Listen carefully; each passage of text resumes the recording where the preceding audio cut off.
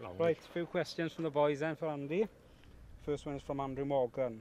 Are you happy with the squad, and is there likely to be any new players coming in or any players leaving? Yeah, we're happy with the squad at the minute.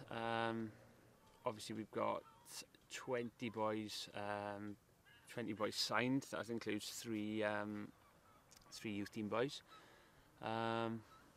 We're hoping to finalise one more, and then we'll be done then. Going into Welsh Premier squad of 20, we'll be happy then. Good. The other one's from Greg. Can you ask Andy, does he feel the squad is stronger this season than last season? Yeah, I'd say areas we needed to improve in has improved. Obviously, the loss of Trans is massive. But, you know, bringing in Jonah is kind of to fill his shoes.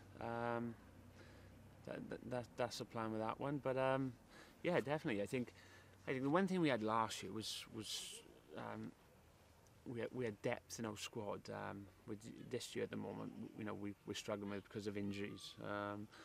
So, you know, Clarkie's back today, Loveridge is back tonight, so, you know, they're coming back slowly. So, hopefully this start of the season we will be stronger, yeah. Good. And one from Andrew. Realistically, what are your aims for this season? Just to stay in the league. Stay in the league. 10th place would be a successful season. I think it's all about stability and stabilising this year in that league. And then hopefully next year then push on to... Europe.